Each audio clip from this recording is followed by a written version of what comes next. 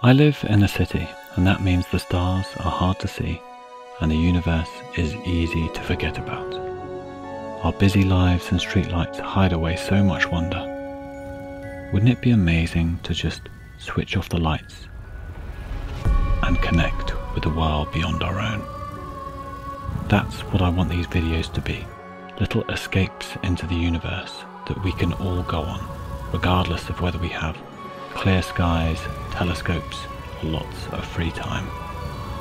We're going to go on a journey into the starry sky above me, a world we can all connect with. But this is not a video about the universe, because this isn't the universe. Not really. Let me show you what I mean. I'm going to leave the universe alone, but I'm going to switch one thing off. So that's it, the stars have all gone. I can only see one star in the night sky now. And really, it just looks like a big faint smudge. It's actually the Andromeda Galaxy, but otherwise it's just blackness. All of the magic of the night has gone. Imagine a world without stars. The thing I switched off wasn't the universe, it was the Milky Way, the galaxy we live in. Okay, phew, it's always good when they come back. So our night sky is actually our galaxy, the Milky Way. Our galaxy is our home, a huge swirling oasis of stars. It's so big and full of everything, it's like a mini universe all on its own. Our sun and solar system is about here, a third to a halfway out from the center, depending on how you measure where the edge is. Some people point to the cloudy line across the night sky on a really clear night and call that the Milky Way. And technically it is, but then so is everything else as well. So it's a little confusing. I think a better way to describe that is the disk of the Milky Way, and we're inside that disk. If I make the Milky Way 2 football pitches wide here and tilt it a little, then shuffle it back so it's where we are in the galaxy. If you take a look from my point of view, I'm going to walk to where the Earth is. When I look towards the center of the Milky Way, I can see this cloudy line that stretches across. When I look to the sides, I'm looking away from the galaxy, so there are fewer stars. So that's what that line is in the sky, the edge of the galaxy that we're inside. And that line is brightest looking towards the center of the galaxy. But look, there's no point in looking at a model of the Milky Way this big. It's not big enough to see the detail. I need to make it bigger.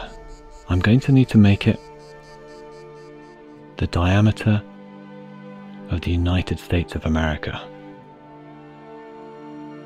If the center of our galaxy were in Kansas, right in the middle, the solar system would be about here, in the city of Denver in Colorado. In fact, all of the stars that we can see in the night sky would only stretch as far as the city lights of Denver. So how big would we be? How big is the sun on this huge scale? Well, on a scale where the galaxy we live in is the diameter of America, the sun would be about this big. So that's already completely crazy, but it doesn't end there, because I'm not standing on a hill here. On a scale where the Milky Way is the size of the United States, our giant sun would easily fit between the ridges of the fingerprint on the tips of our fingers. It would be half the size of a red blood cell. Our galaxy is astonishingly large. I've shrunk myself down 50,000 times to be this size. This is a single grain of sand in comparison. It's taken me 2 minutes to walk over to where Earth is, here, 1 fingerprint ridge away. Here's our little blue marble. On this scale, it's 3 times smaller than the coronavirus. Jupiter here was 4 more ridges away. Neptune, the last planet, has taken me an hour to walk to. It's just 1 centimeter away at the edge of my fingertip.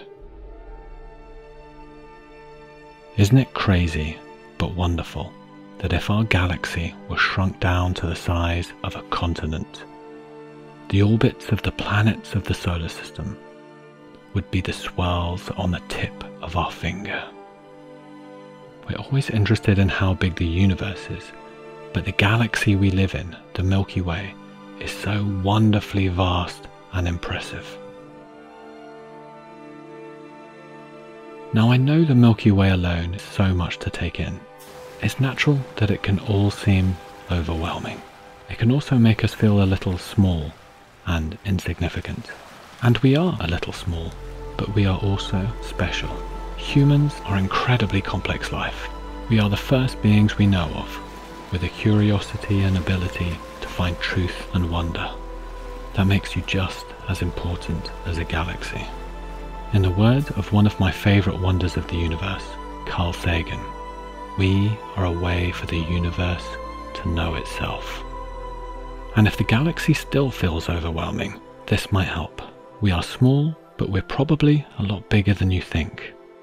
We tend to put ourselves at the bottom of the scale, but that ignores the universe under our noses.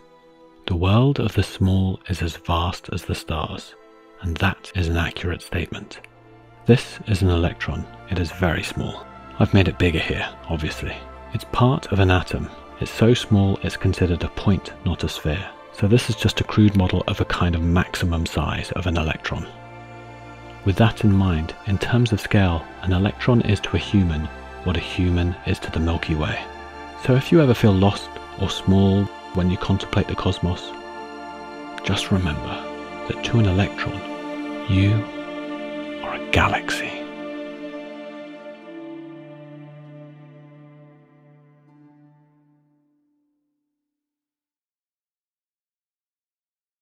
If you enjoyed the videos on my Epic Spaceman channel, hitting the subscribe button would be awesome. I've started a Patreon too under the same name.